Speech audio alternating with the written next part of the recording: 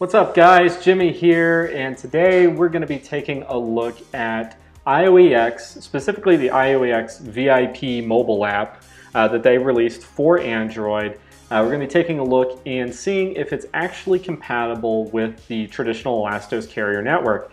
Those of you that have followed me know that this is an issue that I did raise with the IoeX team, and they committed to maintaining compatibility. So we're actually going to see if they did that. And we're also going to touch on a little something that I've noticed with Elastos, the Elastos Carrier project in the past, but also more recently something that's been raised on GitHub. And we're going to kind of examine the implications and all of that. So let's go ahead and dive in. All right, if we download and run the IoeX application on our Android devices, the first thing we're going to see is this login screen. So we're going to enter some test credentials here and see if we're able to actually get into it. And you'll notice that we actually get this error screen. And if we try to sign up, we'll also get an error message. And this is actually because this is limited to VIP account holders with IoeX. And really get that status by being an early token holder as a part of their pre-sale. Now, we're interested in validating whether or not IoeX has maintained compatibility with Elastos Carrier. So what we're going to do is we're going to hack this application. I was actually able to do that. I won't disclose how I did it because I've actually disclosed to the IoeX core team this issue, and hopefully they'll be able to fix it. However, what I will say is IoeX has a fatal flaw. This alpha version uses centralized services in order to actually validate whether or not you're a VIP account holder, and that kind of defeats the purpose of this whole thing being decentralized. Once we actually were able to get around the authentication and bypass everything, again, we go ahead and run this on our Android device, and just like last time, we're going to enter in some test account credentials, same ones as last time. And since we've actually bypassed or tricked the authentication scheme, we're able to log in and get straight to the IoeX application home screen. It's going to ask whether or not we're going to allow it to access our pictures and video. We're going to go ahead and allow those and set this into English because it would be nice to be able to read what's going on in the application. But the two main functions here are the wallet and cloud storage. The other ones are pretty much non-existent. So after we're signed in here, we should be able to get a carrier node running, and we should be able to kind of tap around here and see if something's going on. So with this fired up, let's go ahead and throw up our Elastos shell. And what you can see is our Elastos shell connected to the carrier network, but what we want to do is we want to add this device ID as a friend. And once we do that, we should see if they connect and find each other, and that will verify whether or not IoeX nodes can communicate with carrier nodes. Now, I will tell you, based on an investigation of the IoeX source code, the mobile application, as you see on the screen here, we do use the same bootstraps. Okay, IoeX is using the same bootstraps as Elastos, same keys, same everything, and therefore they must also be able to communicate. But this will just prove it. So if we go into our mobile application and select a file, so we're going to try to send our friend here in this little text console. We're going to try to send them the file from our mobile device here. So let's go ahead and link up the device. It recognizes us from our friend edition. So we go ahead and confirm that, link it up, and we should be able to navigate into our cloud storage space. And our cloud storage space will let us go through and send a file. Okay, so we tap on the cloud storage space, we hit the plus, and we're going to hit upload. We're going to navigate to a picture we have on the phone. And just like that, we see the send file request. So they're actually using friend messages in Elastos Carrier terms. to have their nodes communicate. So we see the send file, we see the file name here in the console is the exact same file that we selected on our phone. So indeed, they are communicating. And keep in mind, this Elastos shell that you see on the screen is unmodified. It's actually from November. The code is fairly old, so they're maintaining compatibility quite a ways back. So therefore, TV boxes and these types of devices should be able to communicate appropriately. Okay, moving on, we are actually going to talk about Elastos Carrier, specifically the library that Elastos Carrier is based on, and that is actually called TOX.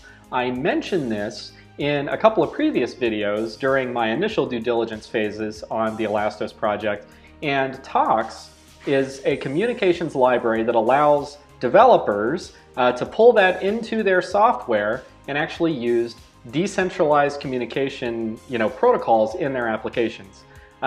This is what we would refer to as a reference implementation. So it's provided by the TOX authors as a means to get developers onboarded quickly and to give them something to use. Now, the problem here was actually raised by somebody on the Elastos Carrier issue tracker, basically saying, hey, TOX core and licensing, we see that you're actually using this and it's licensed MIT. Can you clarify how you're basically trying to use this? Our stuff is licensed GPL v3.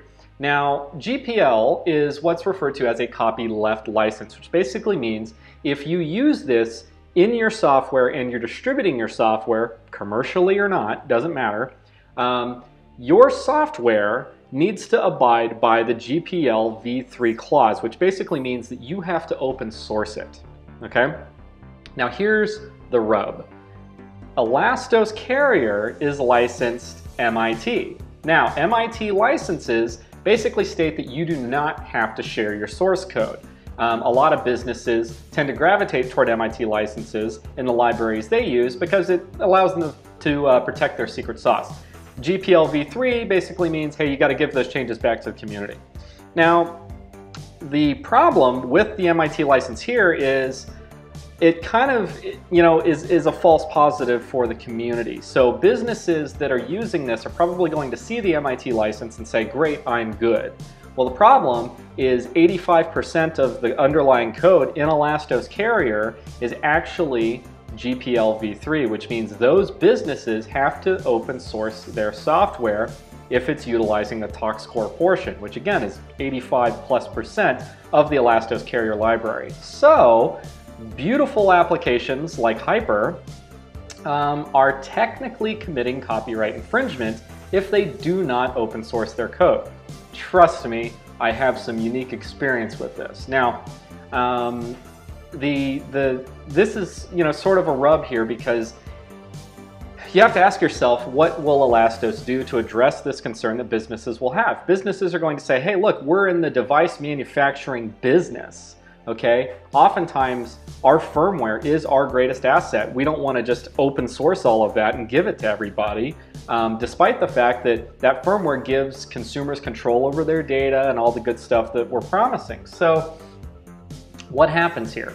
Well, in reality, Elastos is going to have to come up with a version of Carrier or their own implementation that speaks the TOX protocol without actually using the TOX source code. It cannot use the TOX source code, at least the GPL versions of it. So yeah, it's going to be very interesting because I think that's going to be a turnoff for a lot of businesses, specifically IoeX. If they've got smart speakers that have firmware that is not open sourced, that is utilizing the TOX protocol, specifically the C TOX core implementation right here, then they will be committing copyright infringement if they don't open source that code.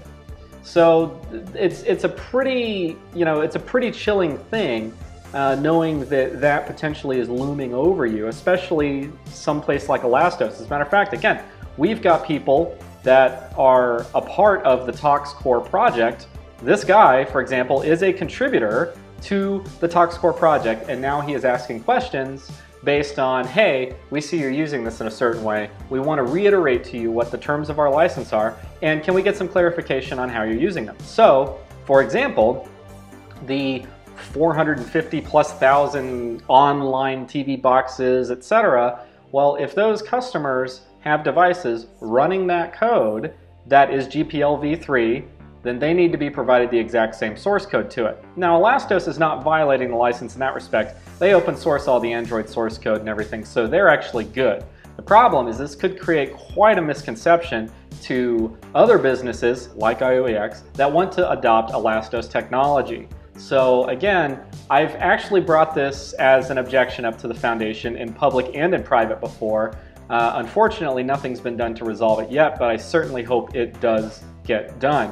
I had originally began a fork of the TOX protocol implementation onto a new project that we would re-implement things outside of the C TOX core specification. But unfortunately, Elastos wasn't really interested in either funding that development or taking it forth because they already had so much invested in their current carrier implementation. So ultimately, this will be something that Elastos has to figure out, and I'll be very interested to see how they figure it out and what that means for businesses that want to adopt Elastos technology. That's about all the time we have here today. If you like what you saw in this episode, please hit that like and subscribe button, and feel free to comment below with any questions about this project or future projects you'd like to see on this show. Thanks again, and I'll see you next time.